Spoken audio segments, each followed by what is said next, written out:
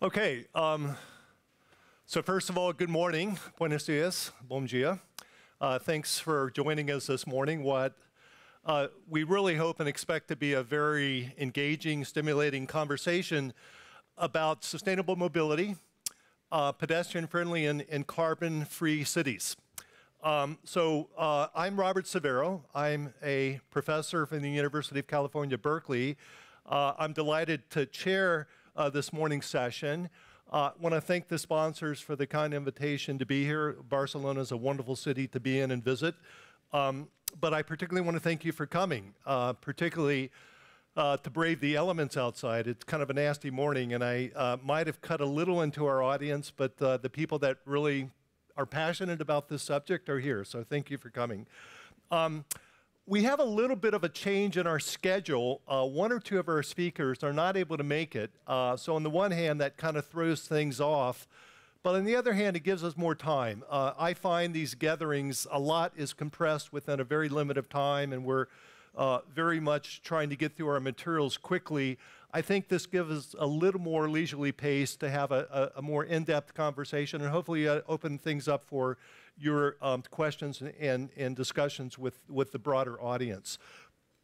So the core question that this panel and this session was asked to address was how can we travel more while emitting less? And I think we recognize that's a dilemma we've been wrestling with for the last 15, 20 years. There's an increasing demand for mobility. And when I think of mobility, I think mainly of social economic interaction. Mobility is a positive thing. We want people to interact socially and economically and the progress and productivity gains that come from that.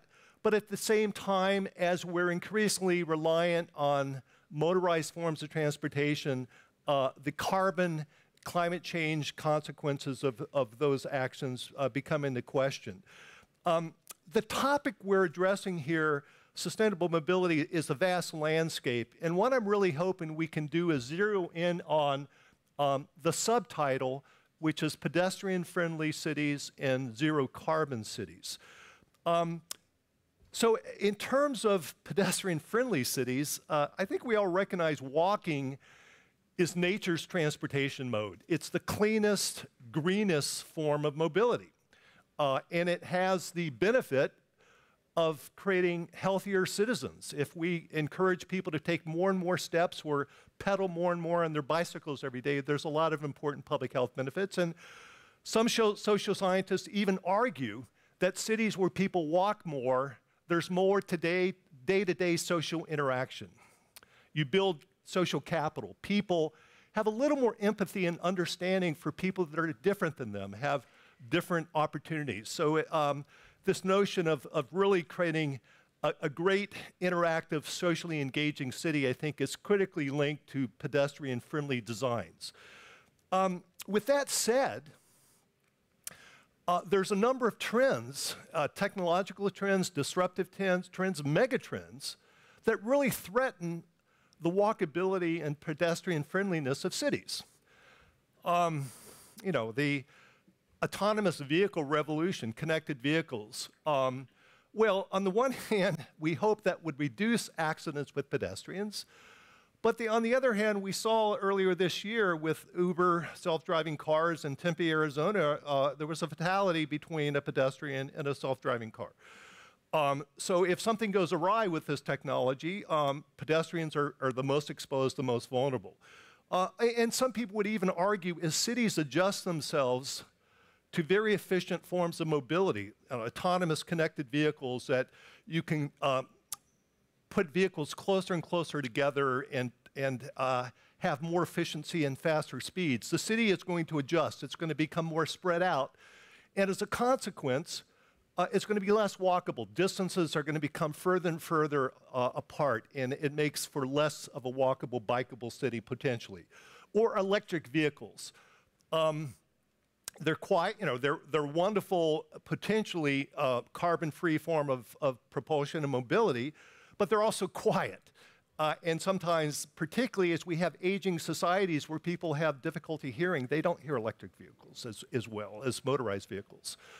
And in just even the aging process where we have an explosion of electric scooters and e-bikes really congregating on the spaces of pedestrians and encroaching on the public realm, that begins to create critical safety concerns for pedestrians. So on the one hand, I think we all recognize the cleanest, greenest, healthiest form of mobility is walking, but in many ways it's a form of mobility which is most subject to disruption and potentially threatened by some of the revolutionary changes we're enduring, particularly again as we have aging societies, which is a worldwide phenomenon. We really have a global pandemic problem in terms of pedestrian fatalities. 1.3 million people every year die on roads, and 28% of those are pedestrians and cyclists. But if you go to the global south, Southeast Asia, South Asia, parts of Africa, you find 80% of fatalities on roads are pedestrians. So, and these are the very places where, according to United Nations, 80 to 90% of our urban population growth will take place in the low-income, lower middle-income cities of the global south. So the very environments where pedestrians are most vulnerable and have the highest fatality rates are the very places where most of our urban population growth is happening. In our quest to create zero-carbon cities and stabilize climates, it's absolutely unavoidable that the transport sector must play a very prominent role. We all know the statistics, 24 to 25% of energy-related greenhouse gas emissions come from the transport sector. In terms of carbon dioxide emissions from fuel consumption, the fastest growing sector is the transport sector. In some parts of the developing world, 40 to 50% of greenhouse gas and carbon dioxide emissions come from the transport sector. With that said, I think it's clear if we're to create truly carbon-free cities, if we're to vastly decarbonize our cities, electrification of our vehicle fleets is critically important. But the question becomes, where does that electricity come from? If much of our plug-in hybrid technology is the electricity is being generated from coal-fired power plants, that's going to do very little to reduce emissions of carbon into the environment. There's a lot we can obviously do beyond the technical supply side as it relates to reducing carbon emissions in our cities. There's a lot through land use management. We can design cities where the distances are shorter through compact mixed-use development, transit-oriented development. Or we could use smart technology to have smarter pricing, to really pass on higher price signals to motorists. So all of them are part of the toolkit, if you will, of strategies we can begin to introduce to truly create carbon, zero carbon cities of the future. So I think nothing short of transformative change is going to be necessary if we are indeed by 2050 to create zero carbon cities. Radical change in our technology, radical changes in the urban milieus and the environments that we create for cyclists and pedestrians, and indeed trying to create places which are much more inviting and welcoming to non-motorized travelers. So before we now turn to our morning speaker, let me just get a little bit of audience engagement here. Let me just ask a show of hands. On a typical weekday, how many of you get to work where the predominant mode of transportation is active transport? And what I mean by active transport is walking, bicycling, pedal cycling, or any form of mobility where you're really burning calories significantly. Skateboard, rollerblade, anything like that. So how many of you, okay, that's a good number. It looks like about a quarter of you. Okay, so a quarter of you are active commuters. And that's much higher than what we find in most metropolitan areas. How many of you take personal mobility devices, electric scooters, electric bikes, Segways, hoverboards, any of that stuff? So any show of hands? Okay, a few. So you're doing good for the most part, though you're not burning the calories. So you don't quite stand up the sustainability pyramid like the true active commuters. And then how many of you are taking public transport to work typically? Okay, my count is about 2/3 of you are green commuters. You're not part of the problem, you're part of the solution. In fact, if we could get the rest of planet Earth to behave like you, many of our problems would be eliminated. So yeah, that's pretty much your challenge. How do we design environments and create incentives, transportation options, where we get more people to behave like you folks in the audience here? Okay, so with that, I do have to announce, first of all, that I believe our scheduled thematic keynote speaker, Mr. Erion Veliaj, is not here in attendance. Somebody correct me if I'm wrong. Oh, he is coming. Okay. We're ad-libbing here. I was told he's not coming. Now I'm told he is. So that changes things around. But he's not here yet. Okay. Okay. So we're going to flip the schedule a bit, and we're going to now move to our thematic dialogue session. And we're very pleased here in our thematic dialogue section to have Mr. Alvaro Nicolás, who is an advisor to the Mobility Councilor of the Barcelona City Council, where I think for the last 15 or 20 years, he's actively worked as a consultant and a technical advisor in many aspects of sustainable mobility, principally here in Barcelona, but I believe also in London and other parts of the world. So the way we'll do this is Mr. Nicolás will give a brief presentation, and then we're going to have a bit of a conversation amongst ourselves, and then we'll see if there's questions from the audience. So with that, if you would please join me in welcoming Mr. Alvaro Nicolás. So. Should I? Okay. As I was coming for a dialogue session, I didn't have any presentation, so I'm just going to explain a little bit what we have been working in the last during the last year here in Barcelona, but also touching on some of the aspects that here Robert was already highlighting, which I think that are part of a very interesting debate and that have to analyze in the future whether if somehow the public transport solutions, which are the collective solutions for transport, are the ones that are going to be moving our cities in the future, or if it's going to be an scenario in which the individualized modes of transport, like well, maybe not cars, something smaller, that are going to be the ones that are going to be taking around us in cities.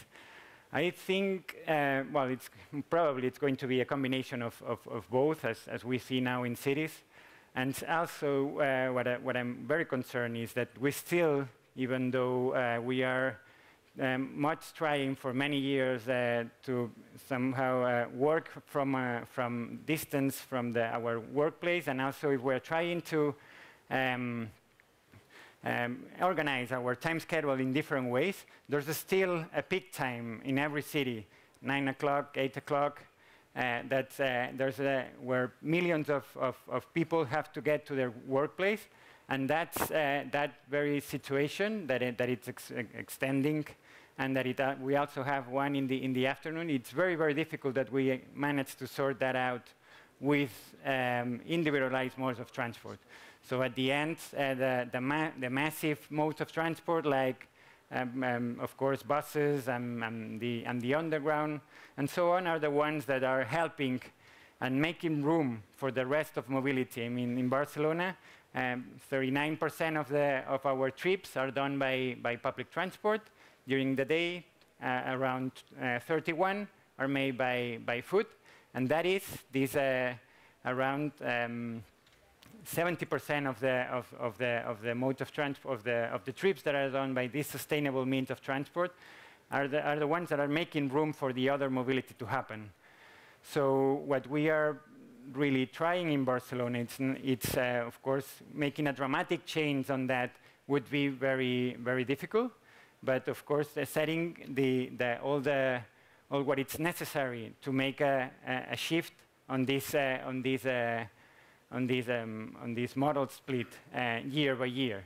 So by gaining space for the sustainable mobility, gaining space for bicycles, and of course taking it back or taking it away from cars, which are the less efficient and mode of transport in cities, and by taking space from cars also to give it to buses and to make them work better, and also to take away part of this space, also to develop more friendly pedestrian areas, are somehow the strategies that we are trying to develop. Maybe what it's more known lately in Barcelona, it's a superblocks strategy, which has put in the public arena debate that what we are challenging here is the role of cars in cities.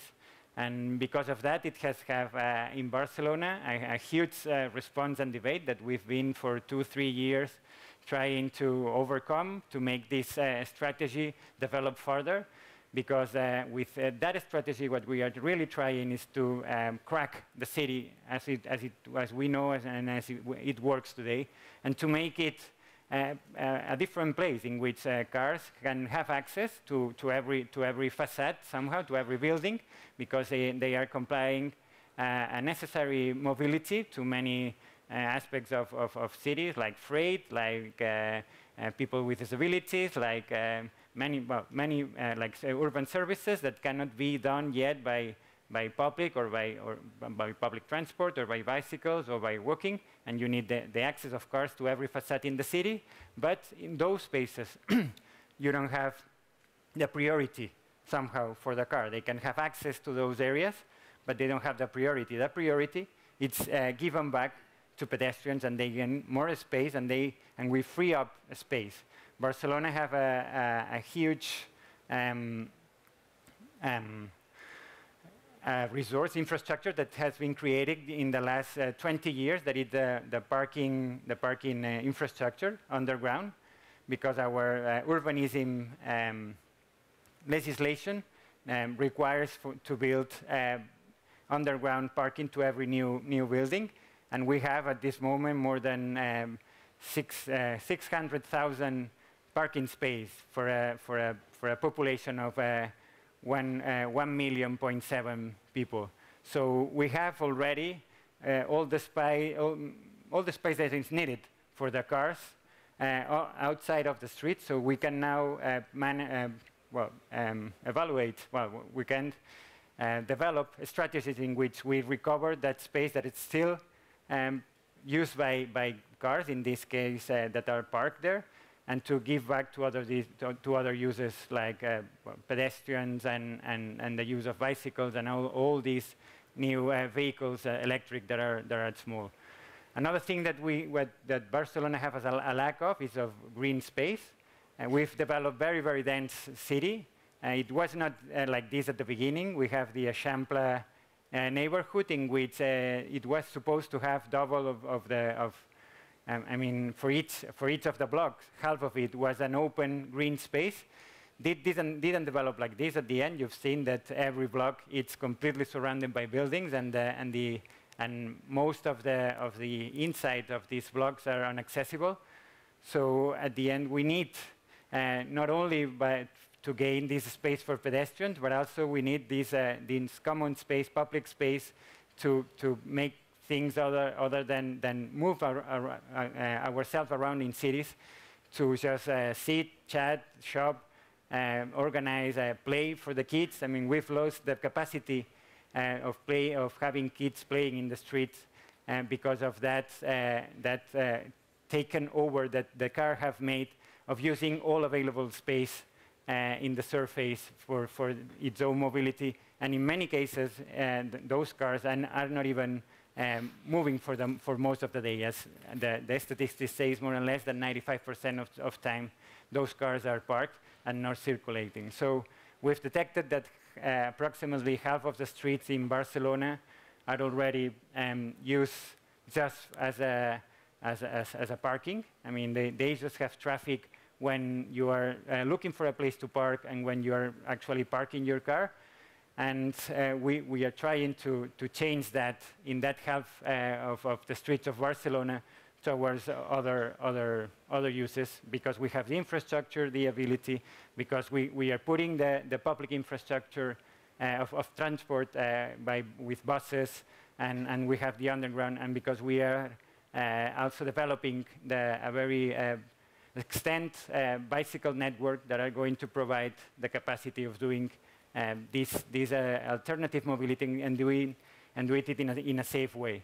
The other topic that I have to go briefly is the electrification of mobility, because if we know that pedestrian and bikes are the most sustainable mode of transport because they don't have any emissions while doing their commute. I mean, the next one is, of course, but at the end we are going to have freight, urban services, many other. I mean, the public transport itself, it's going to have, it's having nowadays an important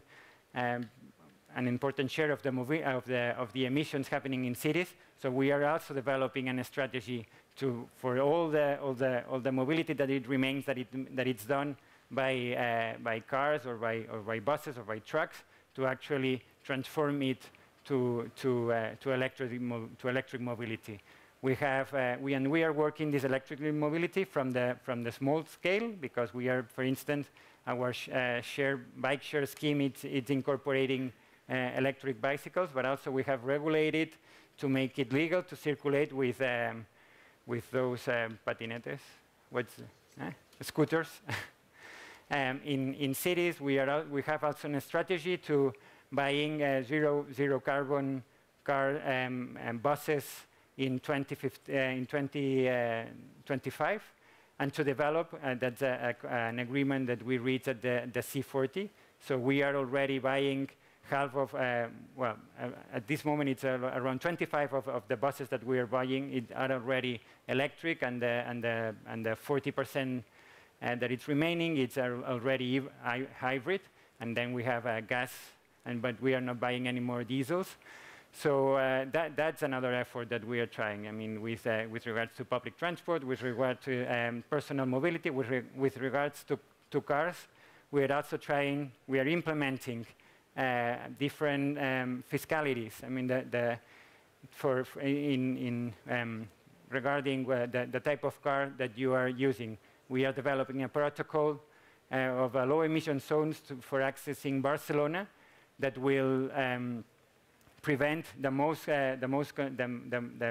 cars that are having more emissions to enter Barcelona, and will make it as broad as it's necessary to actually meet the standards that the European Commission, by the European Union, is setting us as a maximum amount of emissions that we can have in the urban context. So super blocks on the hand of pedestrian-friendly cities, and well, a broader strategy that it's contemplating all mode of transport on the second topic of having and achieving zero carbon cities in a short term.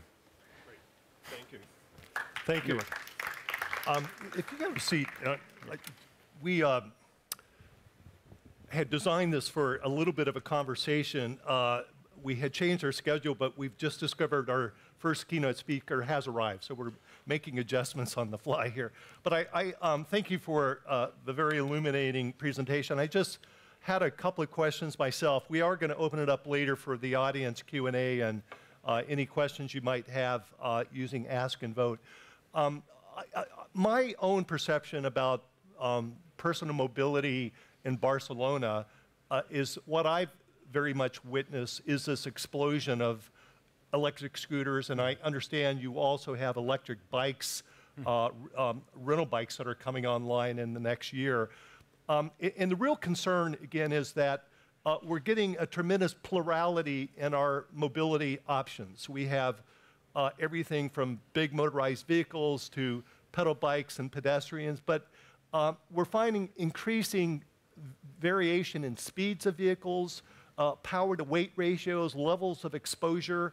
All of this, again, creates tremendous concerns about safety for pedestrians.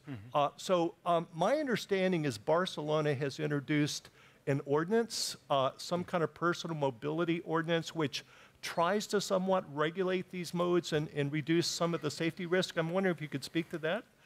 Yeah, that is one of the points I was touching before. We have approved already 1.5 years ago an ordinance that it's regulating the use of electric scooters in the streets of Barcelona, and it basically forbidding them to circulate in the footpath, where pedestrians are supposed to have their own space, and also it's forbidding them to circulate in the most important streets where they have a lot of traffic. But for the rest of the city, which means that it's around 60% of the streets of Barcelona, and also all the bike lane infrastructure that we have developed, they can circulate. So they have already more than 200 kilometers of bike paths that they can use, and they have more than 60% of the streets of Barcelona they can already use in the carriageway as if it was a motorbike.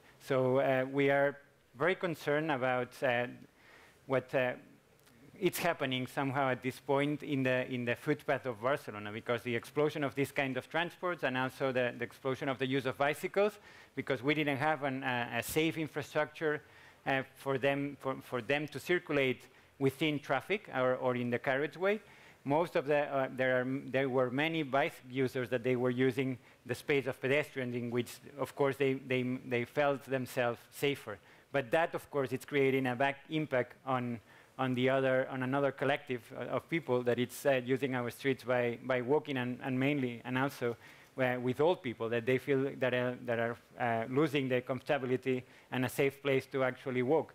So we couldn't afford that, and we are developing a strong strategy to take out all bicycles from the footpath without trying to do not develop at the same time their use, or discourage their use, and also to regulating all these type of vehicles that already outside of the footpath.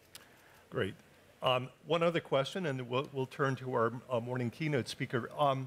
Barcelona has also become a global leader in trying to encourage electric vehicles, particularly as it relates to your bus fleet, including articulated buses, but even garbage trucks. I think we've seen out here examples of that, a lot of the municipal fleet of vehicles. One of the inhibitors we often hear about electrifying our vehicle fleets is the lack of electric charging infrastructure. And I'm just wondering, what is Barcelona doing to encourage employers or others to provide any kind of electric charging infrastructure or distribution networks for electricity to plausibly serve a rapidly growing demand for electric mobility? So can you speak to that to any degree? Yes, sure. That is very much a shared competence between the Municipality of Barcelona, the metropolitan area, the regional government, and also the state government. It's very difficult for a city to actually develop or make it more affordable. We have very little instruments that we can apply in the use of cars that are going to develop the use of electric cars. We have the regulations regarding parking spaces. We can make a discrimination on a pricing policy regarding which kind of car you're using. And also, we are developing the low emission zones, which also it's going to have an impact regarding the motorization of vehicles. And on the other aspect, I mean, to facilitate the use, we have developed already a very big infrastructure of charging points for motorbikes, which we have already more than 100 points of charging points for motorbikes, and also we have developed a huge infrastructure of this charging point on underground parkings. But on the surface, we don't think that that's the place to actually stop for charging your car.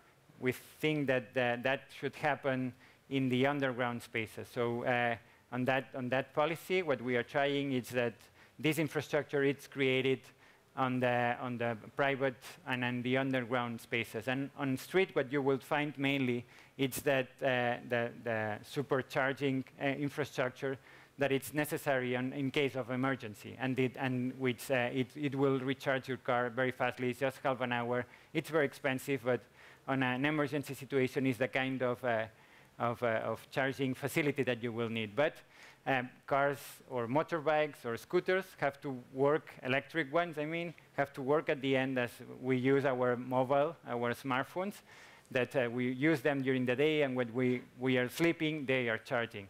And that's the same aim that we share with both with the metropolitan area and the regional government. And because of that, we are trying to develop this infrastructure in the private and underground spaces instead of creating that infrastructure on the street. Okay, thank you so much for sharing your insights. So please join me in thanking Mr. Nicolás.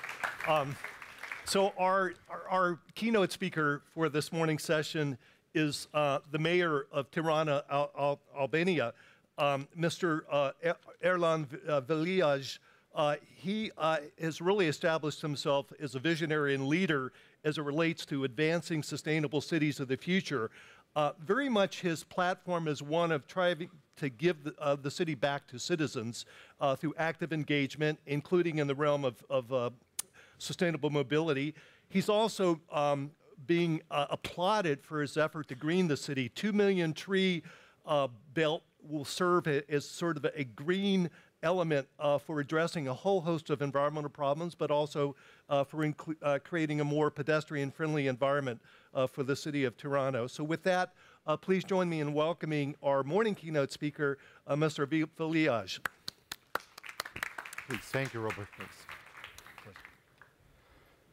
Thank you very much. This was very kind of you, Alvaro, to be such a good sport, and Robert, to cover me. Even a great city like Barcelona, on a rainy day, you get stuck. Uber doesn't work because it's overcrowded, and so is taxi, and so is the metro, and walking became an option for me this morning. So it was a way for me to experience the city in a rush hour on a rainy day. But it goes to show that distances are important, and the way we design our cities are important. And for a long period, whether it was in the desert or whether it was in the suburbs, it was a status symbol to live away from the noise, to live in suburbia, in Pleasantville, and to sort of keep your distance from the rest of humanity. And I think more and more we are realizing that distances do matter. And I think smart mobility is absolutely connected to smart distances and smart cities and the way we design. I'm going to go through a very, which do I press? Do I press the... Let me try to figure out. I got it. So this is where I work. This is the view from my window. And actually, before it became like that, it was a big, big roundabout. So I think first we have to answer some questions about values in our mobility. And the question number one is, why do we build cities? Some people plan roads and plan parking and plan roundabouts because some people mistakenly answer the question and they say, we build cities for cars. I think the ultimate answer is we build cities for people. I've seen cities without cars, but I haven't seen cities without people. And I think when we think of city assets, and we try to count the pavement, the asphalt, the roads, the trees, the street lights, then we forget the number one asset is people. And I think cities around people is probably the first answer we should give. People doesn't mean only taxpayers and voters. It also means children. It means all people of all ages and all abilities. Everywhere in the world. We were in Geneva last week. We were talking to WHO about how pollution is now the number one cause of sickness in any big city. We'd like to think it's cancer. We'd like to think it's dementia. We'd like to think it's Alzheimer's. Many of them actually derive from pollution. Pollution is the number one cause why people get sick in cities. So mobility is not an issue of convenience. It's also an issue of life and death. And the number of deaths that we get from bad mobility is an issue of concern. So this was my first day in office. So the picture is not the pretty one you saw in the beginning. 3 years ago, this was the picture. And we saw from a Western society, the point of view from Barcelona, and many people probably in this room as well say, well, it works well because they're rich, they're part of the European Union. My statement here today is to say, look, smart city doesn't mean expensive and doesn't mean a lot of money. It doesn't mean EU subsidies.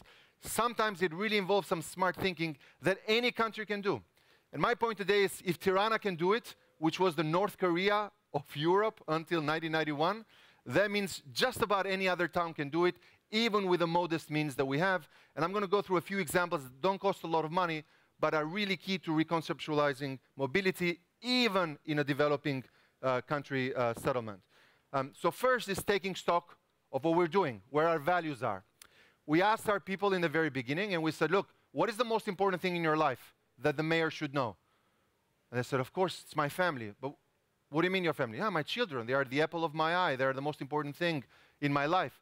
And we said, well, look, if your family is the most important thing and your children, would you agree that you spend most of your money raising your child? And people say, of course, Mr. Mayor. Why do you offend me? Of course, I spend most of my money raising my child. We said, you like to think that, but is it true? We calculated the average family was spending 30% of the income on the car, and only 20% on raising a child. We calculated the amount of money to buy a car, to park, to pay for the fuel, for the insurance, and for the mechanic was 50% higher than raising a child. And I think people were shocked because until 91, we didn't have any cars because it was a communist country. Then having a car was not a transport means, it was a status symbol. The bigger, the fancier the car, the more you could show off to your neighbor. And you say, look, I'm not a communist anymore, I'm not poor anymore, I'm not striving anymore, now I have a car. And the car is my medallion of glory. So all of a sudden, we replaced communist dictators with another worship symbol, which was the automobile. So once you've answered the questions of value, then you look at a bit the infrastructure. So we were looking at what causes people to travel faraway distances. And we found out that kindergartens that look like prisons, nurseries, schools, really became reasons why people would want to go somewhere else in search for a better infrastructure outside of their neighborhood. So the key is, how can we get top infrastructure within every neighborhood, even in a poor developing country? So we figured out that by producing state-of-the-art, sometimes through donations, sometimes through community work, sometimes through municipal finance, sometimes through parent associations, and really revamping local infrastructure, we found out that 50% of the traffic was cut simply by people getting services within 500 meters, half a kilometer, a third of a mile, within their living area. And once your pharmacy, your baker, your school, your kindergarten, your healthcare station is within a walking distance, that automatically cuts traveling time and mobility needs. And I think this is where planners are extremely important. There's now ways you can do it with computer. You can measure cell phone data where people are moving, and you can find out that a lot of the useless, we found out that in the city of Tirana, we made 800,000 trips a day with cars. 400,000 trips were less than 1 kilometer that you could easily walk if this infrastructure existed. So we invested a lot of time and a lot of fundraising and also community involvement in building state-of-the-art schools and also facilities that would keep people resting in their community. Now, what do we use schools for? Some people mistakenly think schools are places where we park kids for 6 hours. That's one way to look at it. But we can also see it as a community center. And one idea we developed with Stefano Boeri out of Milan is that in a place like Albania, where during the transition, people were rushing to occupy public space, you know, in some places they call it favela or informal settlements or whatever you want to do it, you want to call it. But the idea is that public space became scarce, because you went from a regime where public space only belonged to the Communist Party to a casino capitalism regime where public space is free for grabs. And pretty much in the Wild West in the States, where the first one who can put a flag pretty much owns the land. That was very sad. But you cannot undo history. So we say, well, look, if the remaining public space is schools, why do we use them only for 6 hours? What if we use schools 24 hours a day as community centers, as places where we could do sports, as places where we could be safe? And then we found out that this was one of the great concepts that actually got people off the streets and off neighborhoods that were occupied with cars and into safe environments within a walking distance in some of these state-of-the-art schools. So sometimes it's only about reconceptualizing what you already have instead of complaining that you don't have enough to do what you need to do. And I'm happy Alvaro mentioned the concept of play. One of the reasons we have horrible politicians, most likely, as Freud would say, they had horrible childhoods. They didn't get enough play. They didn't know what it means to share space, to be in a team. They were bullies. They wanted all the toys for themselves. You know, when you play, you learn a lot of character. And it's not only about health and physical activity, which is very important, but it's also about character. So we put a lot of emphasis on the concept of play. And we found out that designing top play spaces pretty much puts a bet on the next generation. Now, I'm a politician. I hate to say it, but I fall into that category. When I have to fill a card and they put the options, I tick that box. As a politician, you're constantly surrounded by pollsters and analysts and consultants and advisors who say, Mr. Mayor, all we have to worry about is taxpayers and voters. If they are happy, we win. If they're not happy, we don't win. Is it really so? Are we only thinking about the next election, or are we also thinking about the next generation? Because I think we've seen that the drama of only thinking about the next election hasn't produced sustainable societies.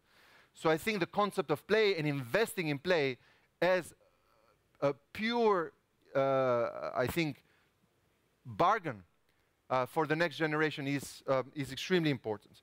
So I agree with Alvaro. Whether you're Barcelona or Tirana or Toronto or Tokyo or Kigali, I think the concept of play is universal. And children at play are probably the most common language you see just about anywhere else in the world. I remember when we first started these playgrounds, there was a huge outcry, mostly from opposition groups. And we had huge protests, some of them very violent, because they're saying, I cannot believe, you know, in a city that has so many needs, we are spending so much time about games. Well, it turned out it was one of our best investments, because a child at play also attracts a parent, a grandparent. We can see now grandparents going outdoors and enjoying sports and public life. Now, and you know, high quality spaces which any country can do. You know, it doesn't really take much to put some grass and clean up some of the public spaces. Now, we found out that in the 36 places where we built PlayStations, crime went down. This is the year when we had the lowest crime rate in history. For a city of 1 million people, we've only had 8 murders. 4 of them domestic issues, and 4 of them probably gangsters. But one of the lowest crime rates in Europe, in one actually the poorest aspiring member of the European Union. So sometimes there's an urban myth, and you say poor countries kill each other. Well, you know, London is not poor. They're stabbing each other every day. And Chicago is not poor. It's the richest country in the world. You know, the mayor of Chicago said, I'm not going to run anymore because it's gone out of control. And we found out that in places where we had playstations, so places of play for children, we found out that crime went down. As Jane Jacobs used to say, cities need eyes on the street. The more people there are on the street and the more hours of the day they're out and about, the safer it is. You don't need police station. A granny is sometimes a much more effective police station than anyone else in uniform. So there's this concept of using sports and turning these places 24/7, and the use of squares and public space, which Barcelona is great, so I'm not going to bore you to death. And then in the evenings, you can have big concerts. And then if you're lucky enough, then Rita Ora shows up, and then all that kind of stuff. Now, we were here in Barcelona to receive an award about the best public space in Europe for 2018 at the Center of Contemporary Culture. But we also had to share the story that, you know, as you know, people don't live in the square. I mean, you go to the square for an event, for Christmas, for New Year's, but you know, you live in your neighborhood 90% of the time. So we found out it's actually working with Barcelona. What are other reasons people go out to the house? Mostly to buy food, to make sure you survive the day and you wake up tomorrow and can carry on and get energy for the day. So we found out that food spaces or places where people go and buy food are important. So we took a survey, what distances people are making to go and buy food, and what places have we built where people go and nurture themselves. I'm almost done. So we looked at this place and we said, look, we got to change these community spaces. And showing up for food is something we've done for the last 2 million years. You know, you wake up, whether you're a caveman or a metropolitan inhabitant, you wake up in the morning, you want to eat, and you go to hunt. Now, not with a spear, but you go and buy food. So we found out that transforming places where people go and buy food is extremely important, not as a means of physical nutrition, but also spiritual nutrition. Breaking bread is a tradition, whether you're a Christian or a Muslim. The tradition of breaking bread, Breaking Bad is another story, another movie. Please don't do that tradition. But breaking bread is a tradition that is nurtured in all of our societies. So the experience of buying food, we found out, could transform also mobility needs and the desire of people to walk to a pretty place rather than rush to an ugly place where you just get your food and you don't want to associate with that ugliness anymore. Now, the last point I want to make, and still this is how food places can be fun and how sports can get a city, is this issue of electrical transport. Some people think, well, this is only for rich countries, right? Because, you know, who can afford an expensive electric bus? Now, there's certain ways to deal with it, even for a poor country. We just passed some legislation where we reduce to zero tariffs, customs, and taxes for any electrical bus, which all of a sudden makes it more convenient for companies who otherwise could not afford something that is 30% over the market price of a Euro 6 diesel or any other traditional way of transport. And I think sometimes it's not about subsidizing, but finding incentives to make it exciting and to also make it affordable. In the end, as the saying goes, it's all about the money. So unless even poor countries produce incentives, whether it's electric cars or buses, it's not going to work. The fact that it looks fancy and it's offered in the Expo City Fair is just not enough. In the end of the day, the operator has to do the accounting, and doing the right accounting and helping with these incentives absolutely makes a difference. Bike spaces are critical. When we came in office, people said, look, it's never going to happen. We're not Amsterdam. Well, you know, Amsterdam was not Amsterdam in 1970. And Groningen, and Utrecht, and Rotterdam. They were not this place. Mayors were getting death threats from people who were upset that these bike lanes were popping everywhere. But again, for you who are managers, it's an issue of values. The question is, what is more important? A citizen on a 100,000 euro BMW X5 or a citizen on a 100 euro bike? Well, the question is, or I hope the answer is, they are the same. The fact that you are on a more expensive horse doesn't make you more worthier to a society, as a citizen, as a voter, as a taxpayer, as part of our community. So once you've answered this question, then there's no doubt that you should share public space democratically. You know, if the city has 200,000 cars, but it has 1 million people, the 80% of the people who don't own a car are also owners of public space. So I think once you've answered that question, then it's easy to go ahead with pop-up infrastructure that can be very, and then Mobike, and I'm not going to bore you with that. But one last point I want to make is about this concept of trees, the 2 million trees. The issue of parking, we can maybe talk during the conversation. I think parking should be made more expensive in every city. People don't pay enough. Cars move only 5% of their life. 95% of the time, they're occupying real estate that is very expensive. 1 square meter in Barcelona is very expensive. So why should it be rented out for €1 an hour? But that we can talk more about. But this issue of trees, I wanted to spend a bit of time of this orbital forest. It started with planning, but the question is, how can a poor city afford 2 million trees? So then we started this little game, and we asked kids. We said, if all the kids in Tirana could plant 1 tree for their birthday on a GPS location that you could download from the city website, and then you can tag your tree, it will be with you for life, for the next 100 years. What would happen if we could crowdsource the largest tree planting operation in Europe purely by inviting kids to plant a tree for their birthday?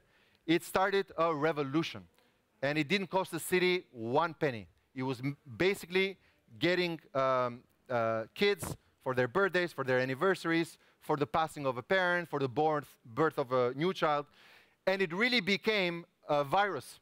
You were completely uncool in your class if you did not plant a tree.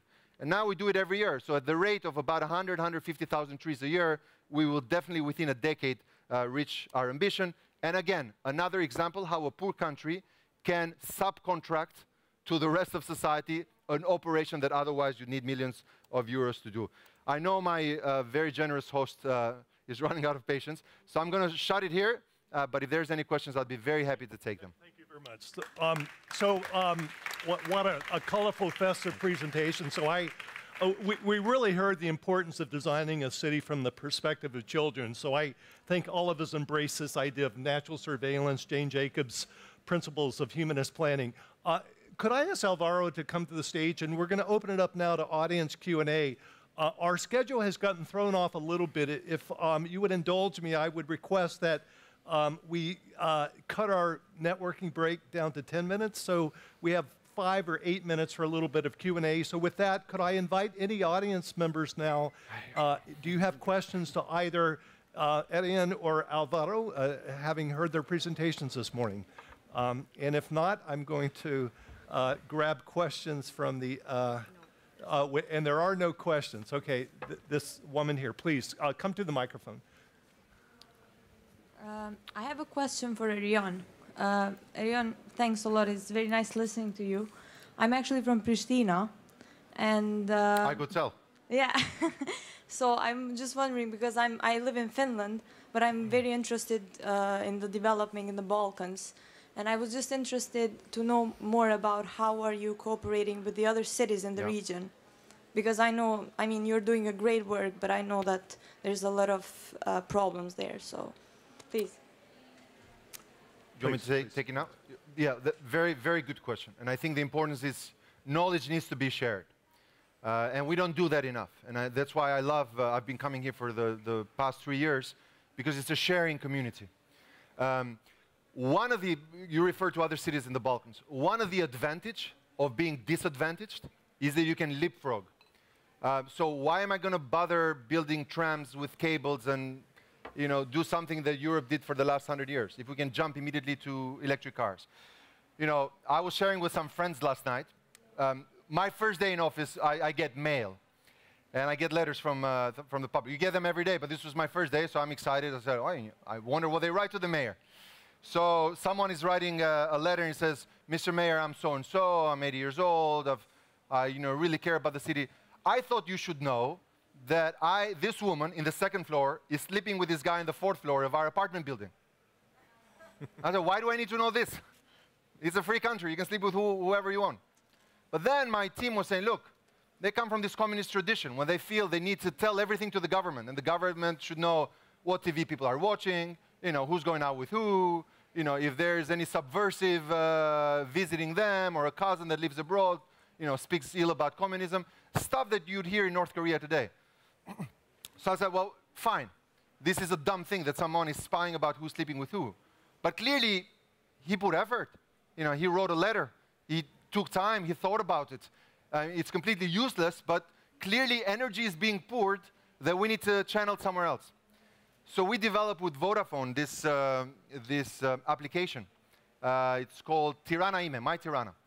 And we basically asked these people, look, it's great that you want to tell on everything, but can we use it for more helpful things, like potholes, like burned streetlights, or like missing tree? So then we found out 20,000 people regularly are using all this energy with a very simple, that even an 80-year-old can use, where you can basically take a picture, uploads in your GPS. We have only 3 people. Instead of 1,000 inspectors, we have a dispatch team of 3 people who take 8-hour shifts in a computer. They basically dispatch it to a team. They go and fix it. So the granddad now receives a pop-up picture on how it got fixed. So he feels all that energy. Instead of, peeking who's sleeping with who in the neighborhood, he's actually now looking for problems that he can report. And the city, instead of paying 1,000 inspectors fake salaries for people sipping cappuccino and latte all day in the Balkans, is now using all that money to actually get investment. So I think a low-cost, actually a zero-cost investment like this, any city can do. You don't have to be a member of the European Union. You don't have to get any funds. You don't have to raise your taxes. This is a no-brainer. And one of the things we're sharing in this platform of cities in the Balkans that we are trying to promote is that let's learn and let's find some quick fixes with zero cost.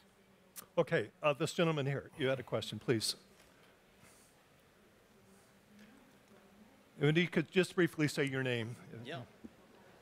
Yeah, Erion, hi. My name is Karl-Henrik. I work as an urban planner in Scandinavia, Norway. Thank you for your outstanding presentation. You gave a lot of great energy to us.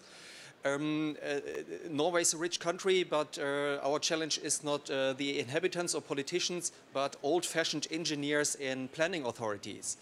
We have national public road administration, and for decades they have only built motorways. It's the only thing they can, and now suddenly come some stupid young guys like you and me and say, "Hey, bicycle is cool," and they are saying, "Are you crazy? I want to build motorways." Yeah. So, and I don't want to wait 20 years until they retire. So how do we get rid of these guys?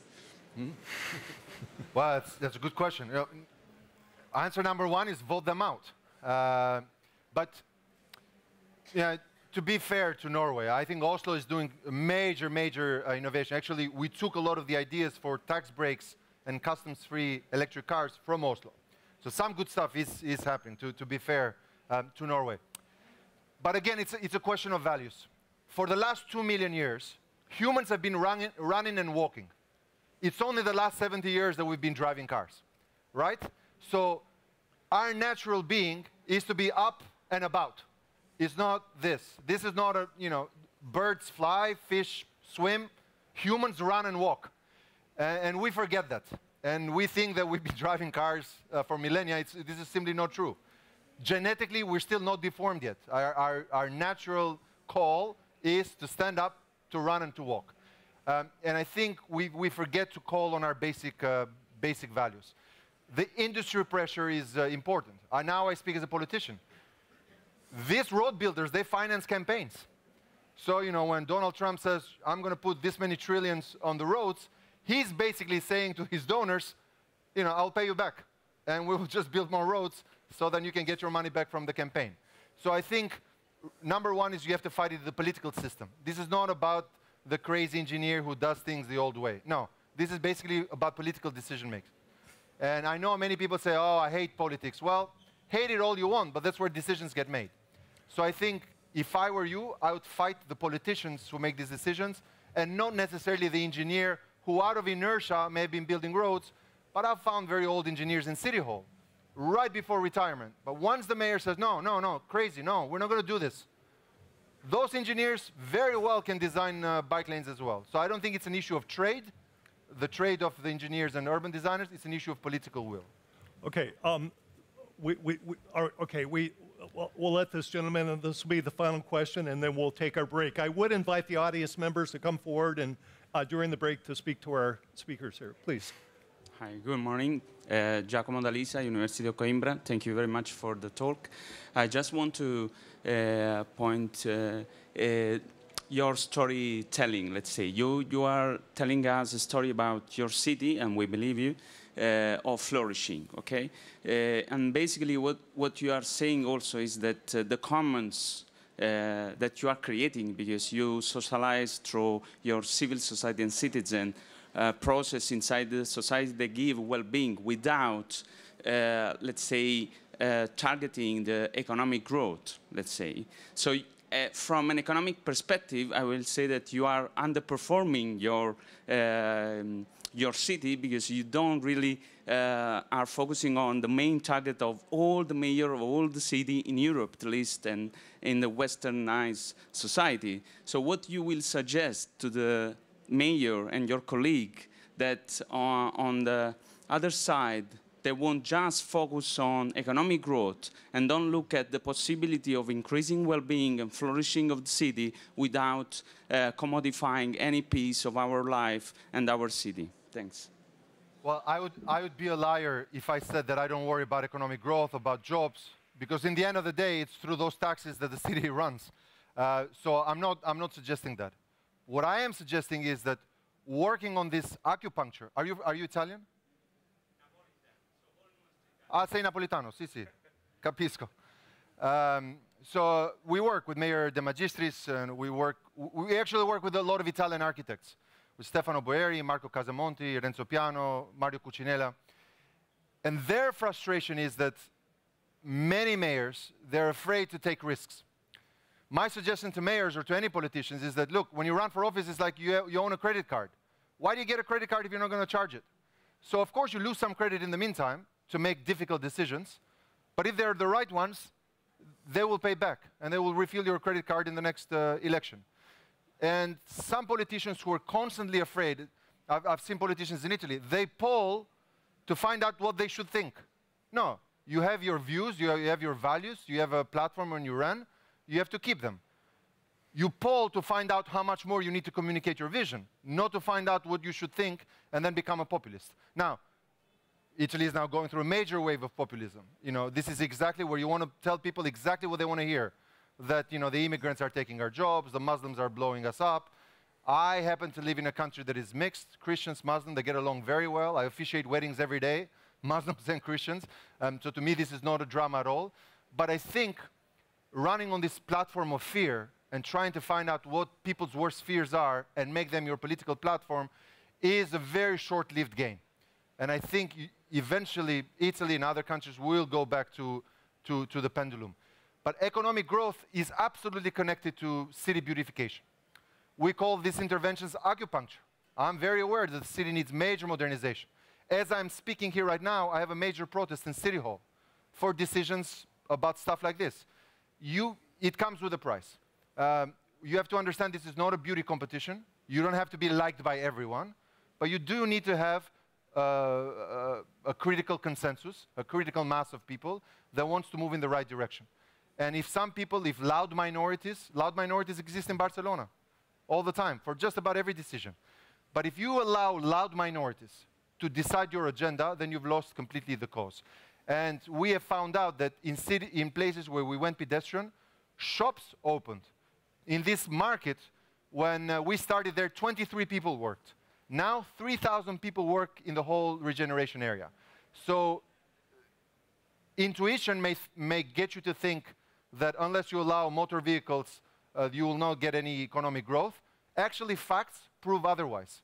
The less motor vehicle traffic and more pedestrian, more people have time to shop and to take a bike and to take people for a treat.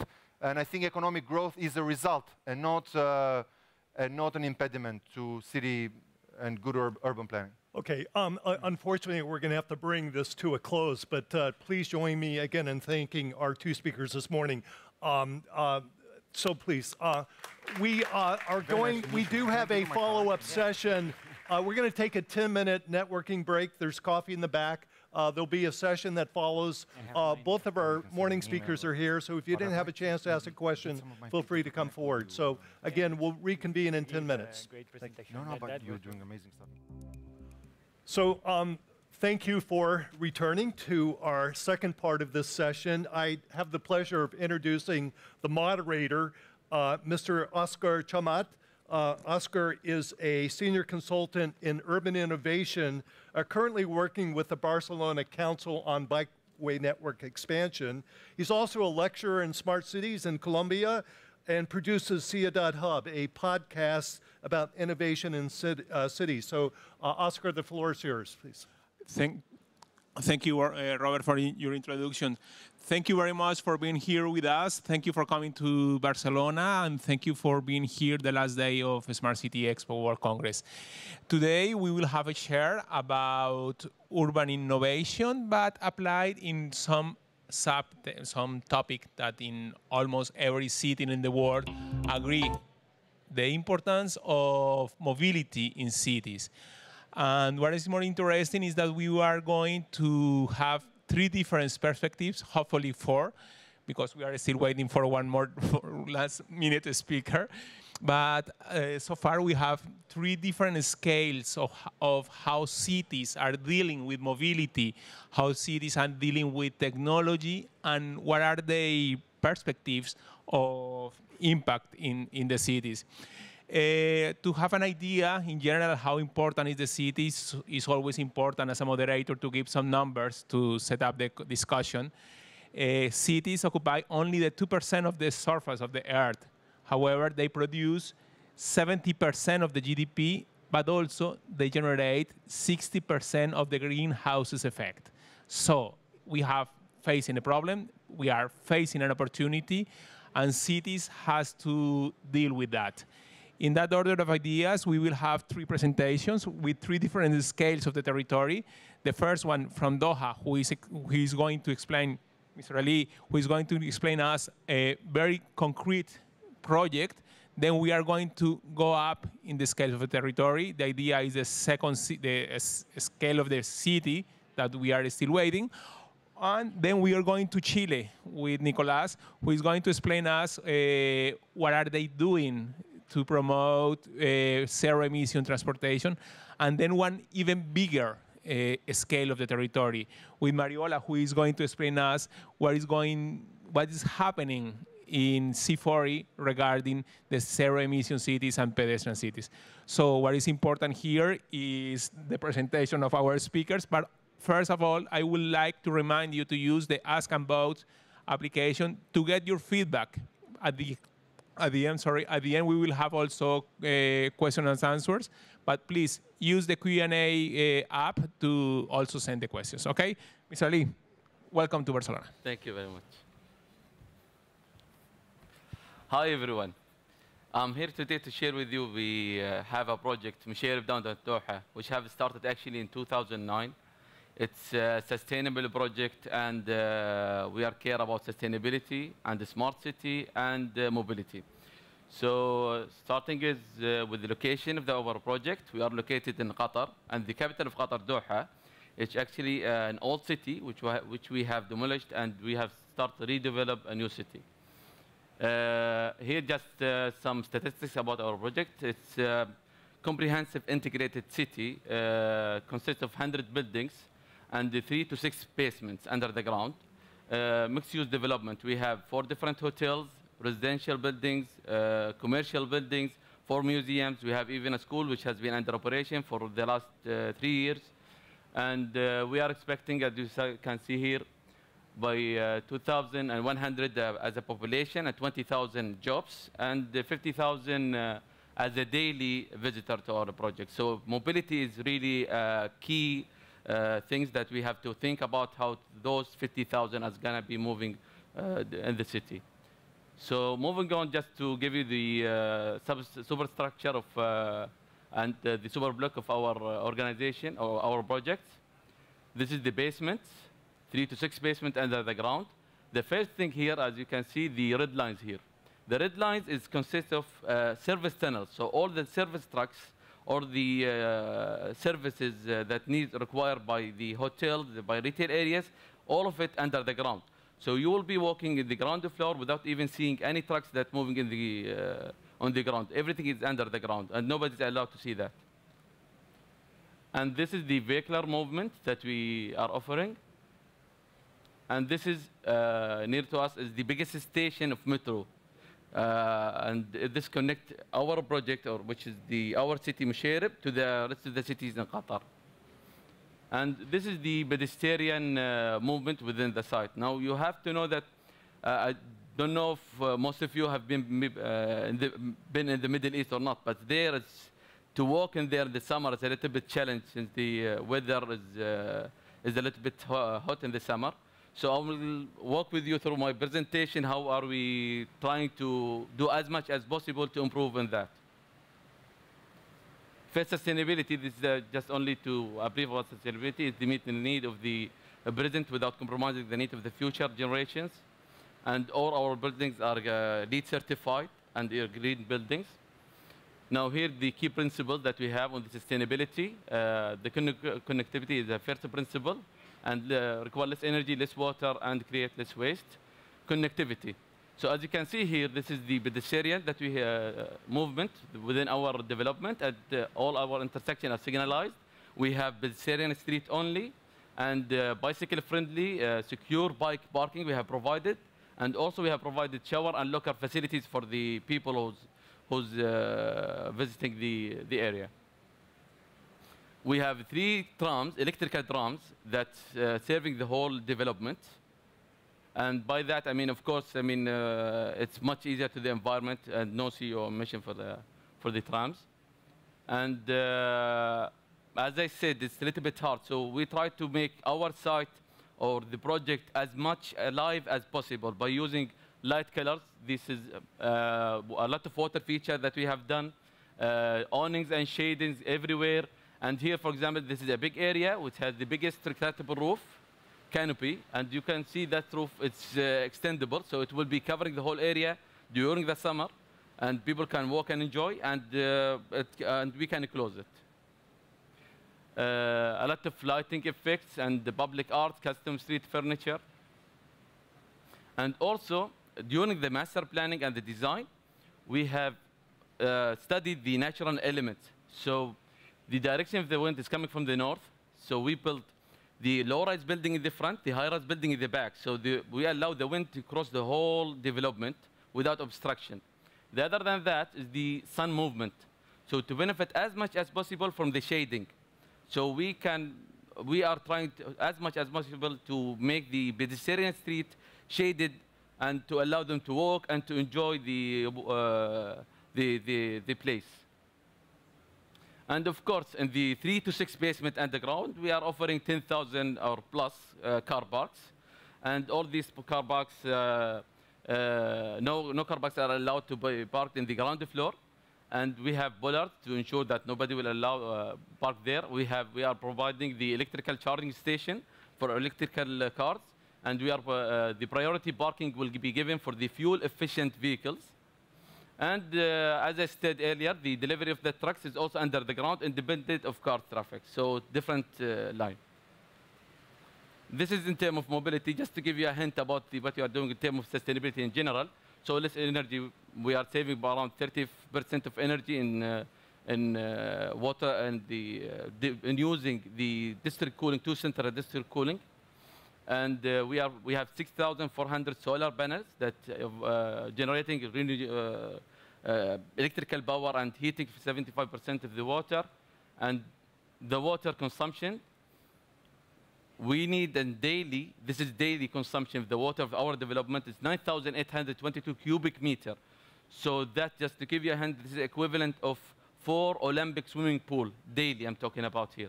So what we are doing here to save the water is use the toilet and bathroom fixtures to be water efficient. And not all the water need to be portable water to be used. So we are using the portable water only in showers, sinks, and washing clothing, but treated water will be used for irrigation, cooling purposes, and the toilet flushing. And also we are collecting the rainwater and consideration and reusing it again. In terms of create less waste, we have the automatic waste collection system, which is it's mainly about segregating the waste into 3 different categories and connecting all the building and collecting the waste under the ground. So mixed use, recyclable, food waste, mixed waste. I believe I have exceeded my time. It was fine. And then I tried as much to cover as much as possible my projects. Thank you very much. Thank you so much for being absolutely on time. Okay. Thank you so much. And I have to ask you for apologize because I didn't introduce you and I didn't say something very important. This project last night won the Governance Awards as one of the most leading projects in the Smart City Expo World Congress. So we are lucky, and I apologize to not introduce you and to not make you this. And on top of that, you make very good on time. Thank you. Nicolás Grande, he is coming from Chile, in Spanish, yes. He is the head of a Smart City unit at the Ministry of Transport and Telecommunication of Chile, where he serves as a national coordinator for Chilean smart cities. Nicolás has promoted, led, and implemented the Smart City social and technological innovation initiatives aimed at improving mobility. Nicolás, welcome to Barcelona. Gracias. He's going to speak in Spanish, so please, if you need translator. Bueno, muchas gracias. Agradecer la oportunidad nuevamente a la organización del Congreso Smart City de Barcelona por tener la oportunidad de compartirles el trabajo que estamos realizando en Chile, sobre todo a propósito del camino de Chile hacia un transporte público de baja emisión y eléctrico. Quisiera partir contándoles que estamos viviendo uno de los mayores cambios, estamos siendo protagonistas de uno de los mayores cambios culturales y transformaciones tecnológicas en el contexto del transporte público a nivel mundial. Hoy día nos hemos puesto los guantes y hemos iniciado un proceso de transformación del transporte público donde ya tenemos en las próximas semanas vamos a ver circular por las calles de la ciudad de Santiago 200 buses eléctricos y al mismo tiempo 490 buses con estándar Euro 6. Eso significa que el nuevo piso, el nuevo estándar de transporte público para Chile, lo está instalando la ciudad de Santiago, la ciudad donde vive el 40% de la población a nivel nacional. Y eso significa una serie de desafíos, no solo en el momento de la implementación, sino que también de la explotación y a futuro nuevos desafíos. Este nuevo estándar fue pensado centrado en las personas. Lo que buscamos principalmente es elevar el nivel de servicio, el estándar de servicio que le estamos entregando a los ciudadanos, incorporando buses que vienen con conexiones USB, que incorporan tecnología Wi-Fi para que los ciudadanos puedan conectarse y trabajar eventualmente en este espacio público que es en movimiento, que es el transporte público, y de esta manera poder ir generando una mejora a los usuarios, pero al mismo tiempo una mejora en el sistema, porque la electromovilidad, de cierta manera, tiene beneficios asociados a los costos operacionales que significa el sistema. Pero esta transformación que estamos hoy día viviendo está en un marco. Hoy el presidente de la República ha anunciado, bueno, hace meses atrás anunció el plan de transporte del tercer milenio, que busca transformar el transporte público en Chile, no solo en Santiago, sino que a nivel nacional. Y partimos ya el año pasado con la inauguración del primer metro autónomo, que es la línea 6, y que tiene hoy día 15 kilómetros de longitud, 10 estaciones de metro.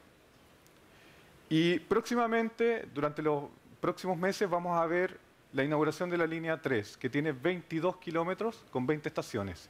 El objetivo de este plan es que al 2026 pasemos de 6 líneas de metro a 10 líneas de metro, de tal manera que la red de metro se transforme en la vía estructurante del sistema de transporte público de la ciudad de Santiago y desde ahí empezar a construir todo el complemento a través del transporte público de buses y también, ¿por qué no?, el transporte de taxis colectivos, que hoy día ya contamos con 60 vehículos de taxis colectivos que son eléctricos.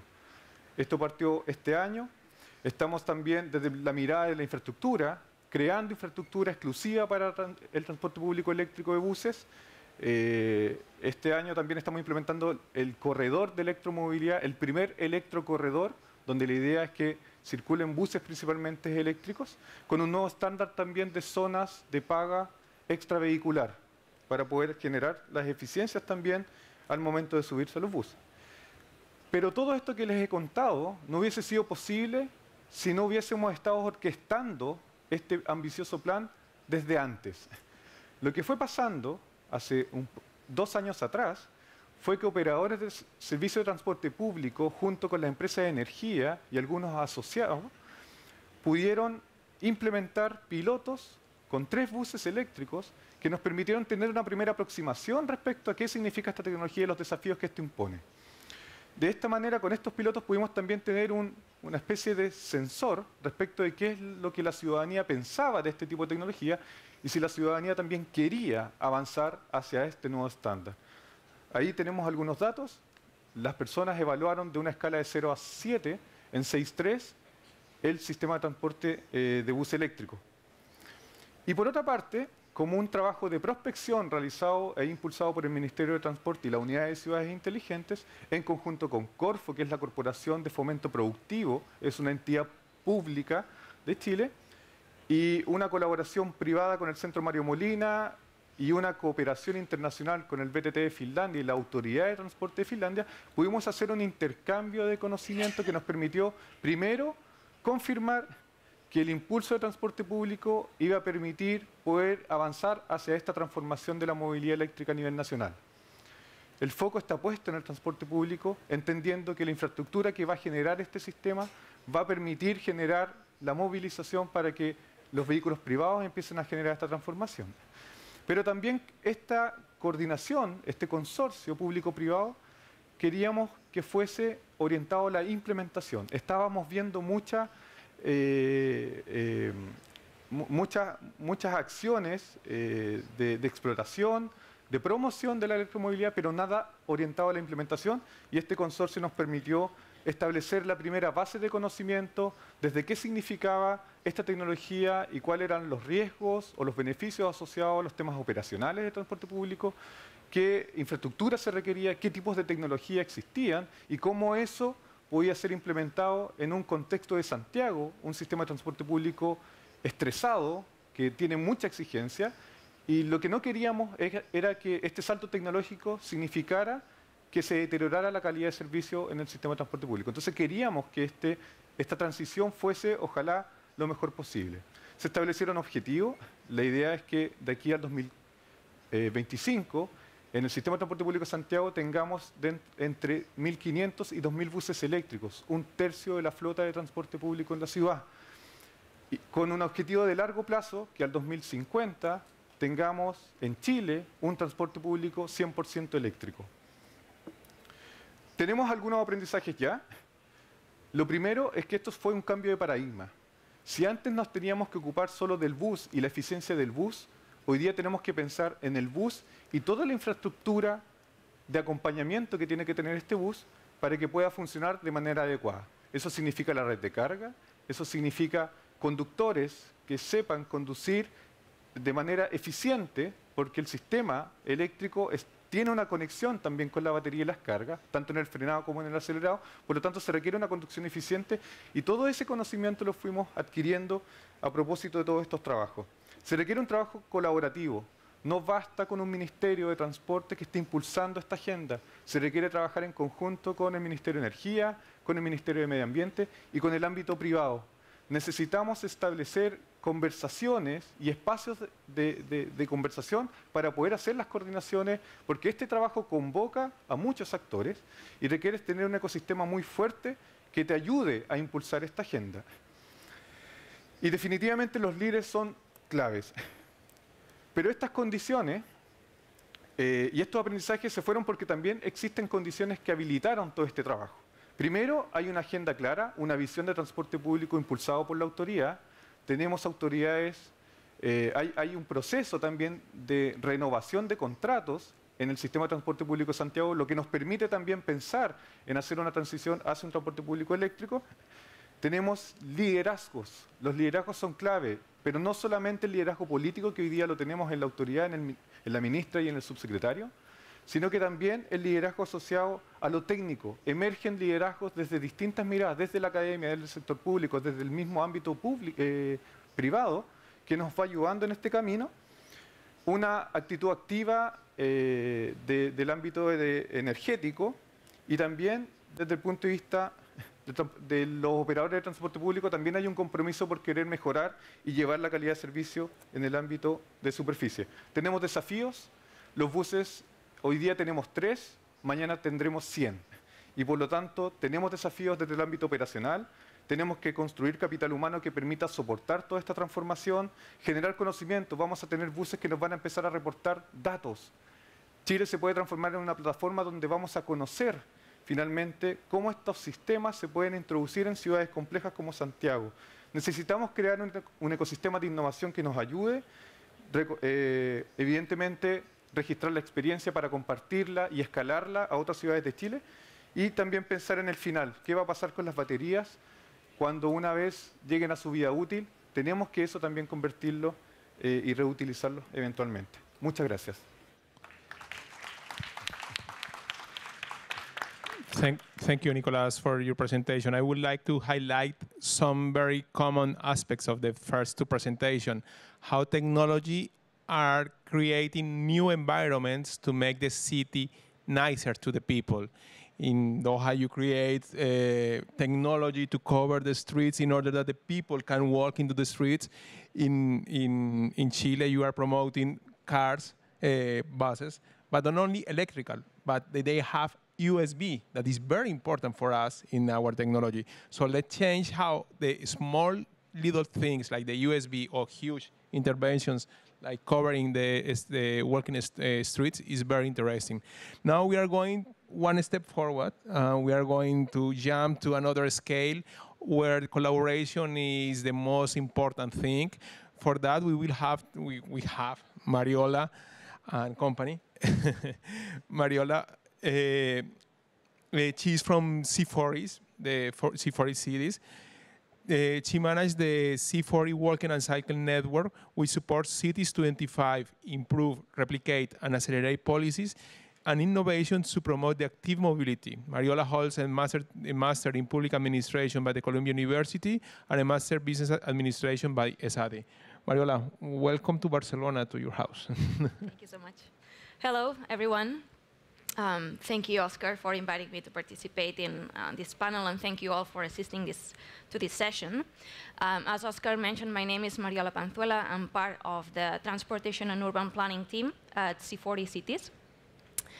And today I wanted to share with you C40's efforts to promote cities with more zero-emission areas and pedestrian-friendly spaces, linking it back also a little bit to the topics that we discussed this morning with Alvaro, with Erion, and with Robert.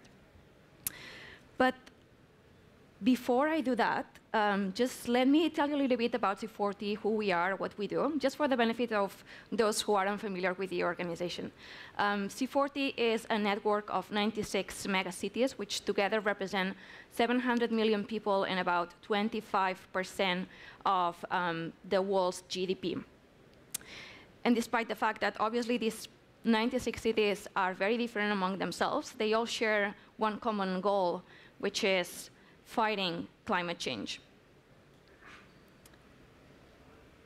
Well, this is a very ugly slide, so I'm not going to cover it all, but the main message that I wanted to convey here is that C40's mission is to support the 96 cities be compliant with the Paris Agreement and keep the temperature rise well below 1.5 degrees Celsius. To do that, C40 uses declarations or commitments, and I'm going to tell you a little bit more about the Green and Healthy Street Declaration to sort of anchor that mission. And we have a broad, solid infrastructure of teams and programs to support cities in delivering those declarations aligned with the Paris Agreement. So the Green and Healthy Street Declaration has already been signed by more than 25 cities, including London, Paris, Los Angeles, Mexico City, Tokyo, Barcelona, just to mention a few of them. And basically has two commitments. On one side, to procure only zero-emission buses starting in 2025, and on the other, to ensure that a major area of those cities is zero-emission by 2030. And I would like to focus a little bit on this second commitment because I feel it's not as straightforward as the first one. Why? Because there are many different ways in which cities can implement a zero-emission area which is pedestrian-friendly. And I'm pretty sure that none of them will make people happy, at least at the very beginning. And the reason is that public space is a very scarce resource. And when you are giving it to pedestrians, that means that you're gonna need to take it away from cars. And people are very attached to their cars. So we get to a point in which when you have to reduce either the car lanes or the on-street parking, people feel like you're taking something away from themselves.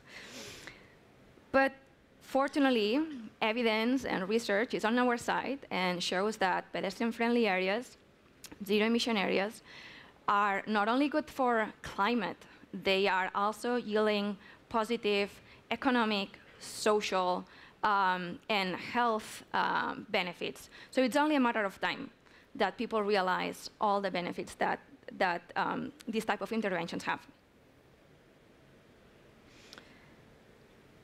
So just let me show you 3 ways in which different cities that are signatory of the Green and Healthy Street Declaration are implementing these zero-emission areas.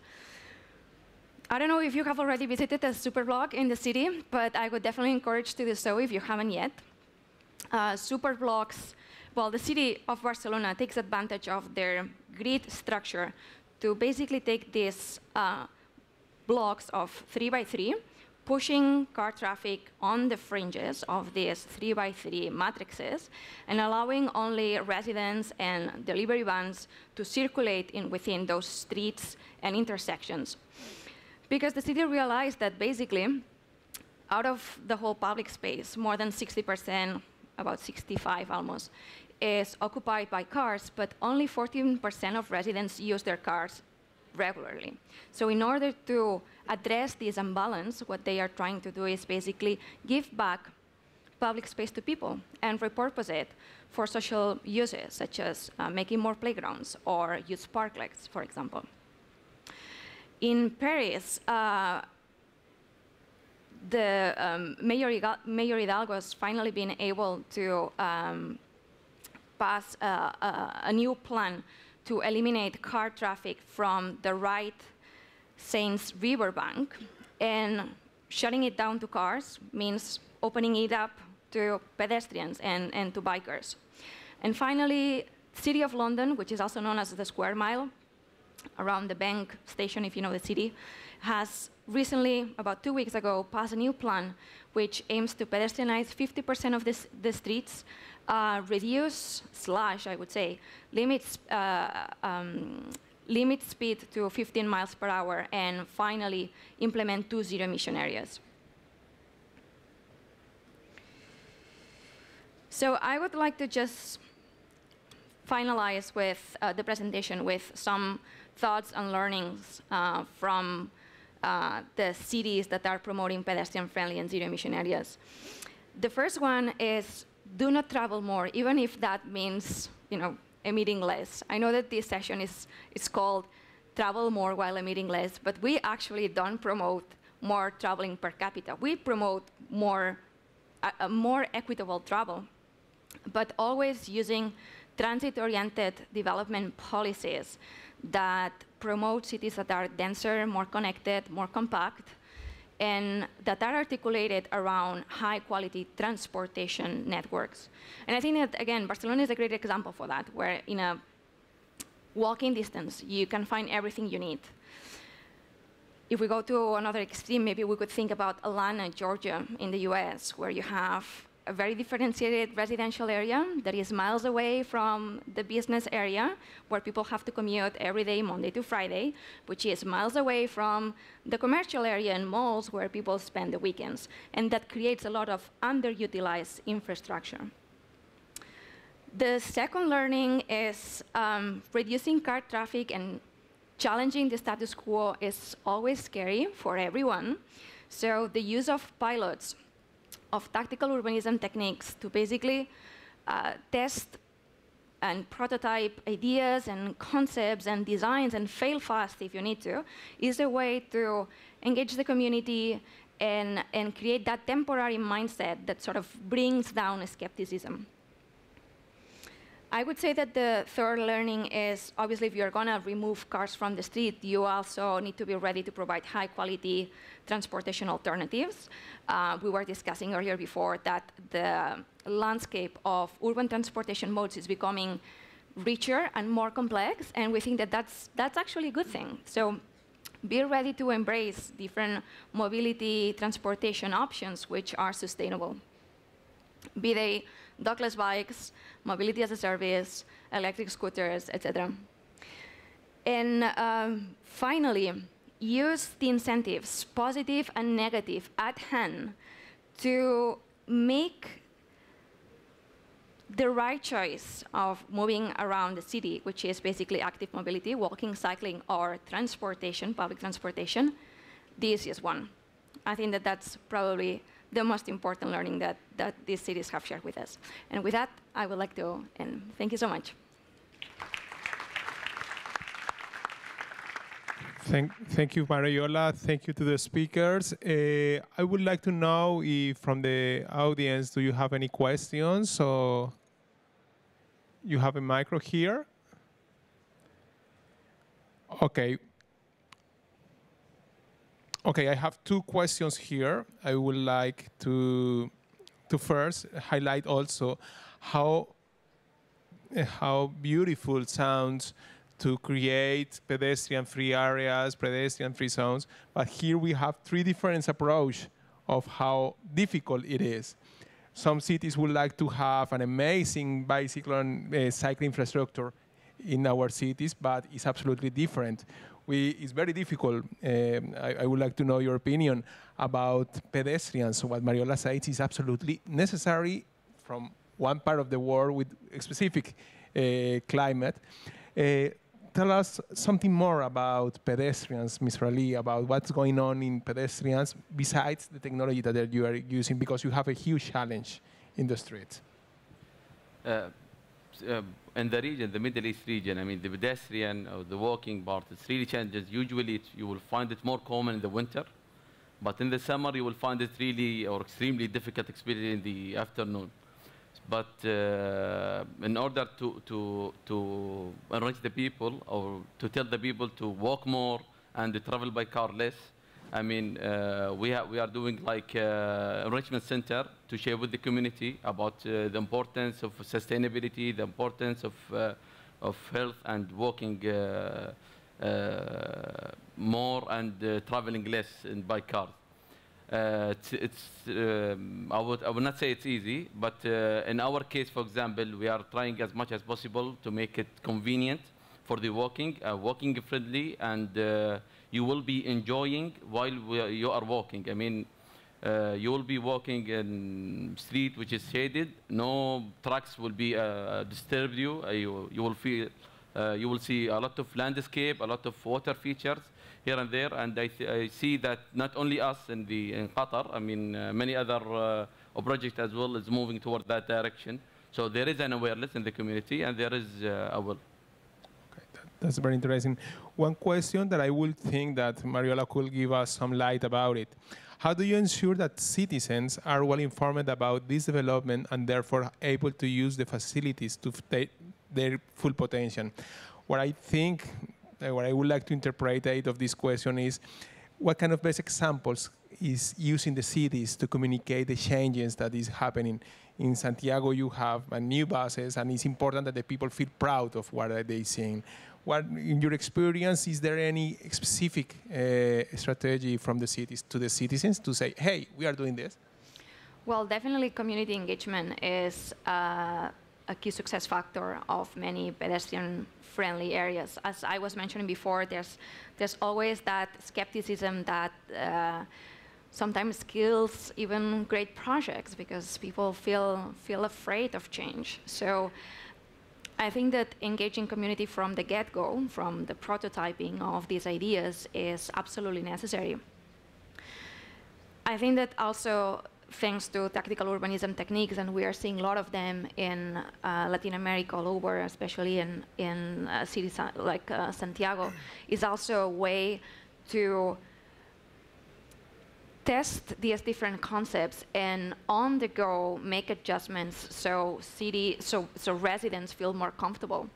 And I think that it's throughout this community engagement that also people start feeling ownership of these spaces, and that's when you really get that mindset shift that you need for a project to be really successful. It's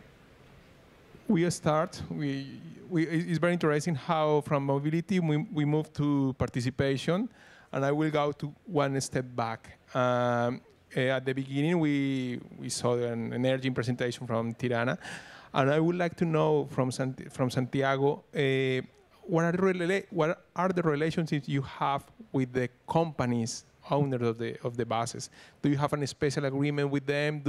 Or do you are the owners, or do you promote to buy the bus by the companies? Bueno, el sistema de transporte público de Santiago en su primera versión partió en el año 2007.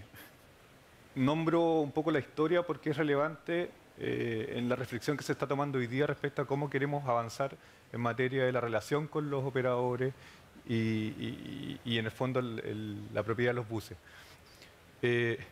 Esa experiencia nos reportó mucho aprendizaje, fue muy traumática de cierta manera para la ciudadanía, pero también para los operadores y el Estado, porque fue una implementación de Big Bang, o sea, de un día para otro, y eso evidentemente generó un cambio de un sistema a otro en horas. Y dentro de los aprendizajes, porque en esa primera versión el operador que se postulaba tenía que hacer la operación, pero también la adquisición de los buses. hoy lo que se está planteando, y es un poco la línea que se está siguiendo para esta renovación de contratos, es separar la operación de la provisión de los buses. Entra un actor más dentro de la ecuación del sistema de transporte público, buscando justamente que en caso, porque lo que nos dice la experiencia es que hubo operadores que no tuvieron un buen desempeño. Entonces la idea es que eso, el hecho de separar estos dos negocios, pudiese permitir, y con operadores más pequeños, podría permitir hacer cambios cuando la operación no esté respondiendo a la exigencia tanto de la expectativa del Estado, pero también a la exigencia que el usuario está esperando del sistema.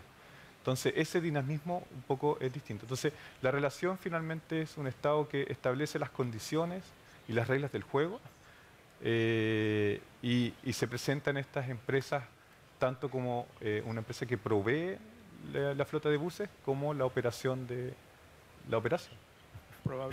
Probably one of the reflections from here is that systems should be adaptive. I mean, you are creating adaptive process or contract process. You are adapting the needs and you are adapting technology to your needs. I would like to insist anyone in. Oh, please. Yes. Thank you.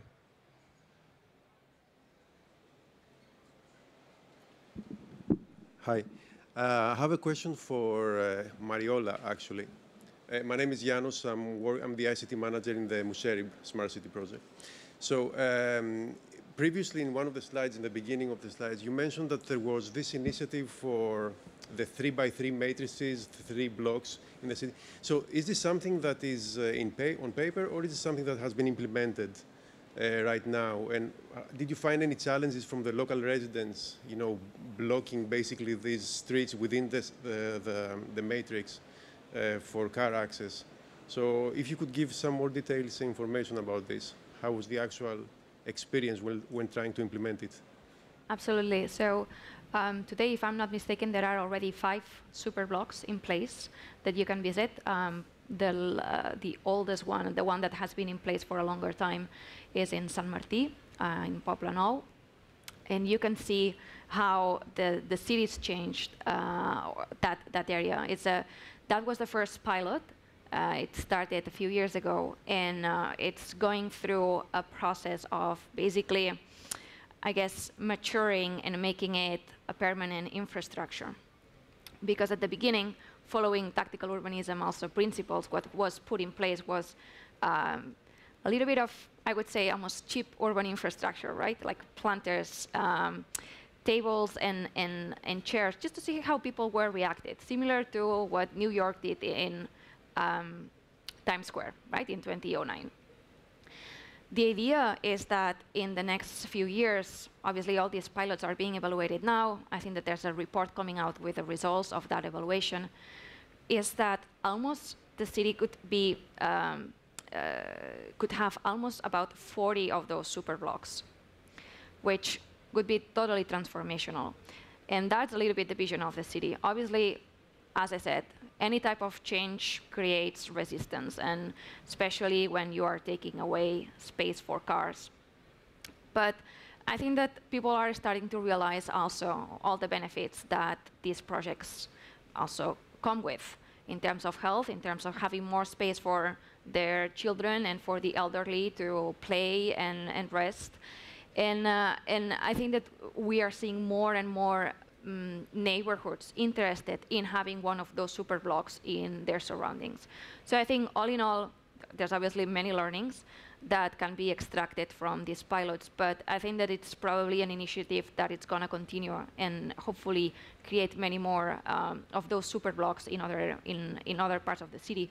And I would just end up by saying that this is actually an initiative that, as I said, as part of C40, we are always working in network, and we are replicating in other cities. So you have London, Rotterdam, and Athens, sort of also considering their own version of super blocks, which I think it's really interesting, and it's a proof that this could work.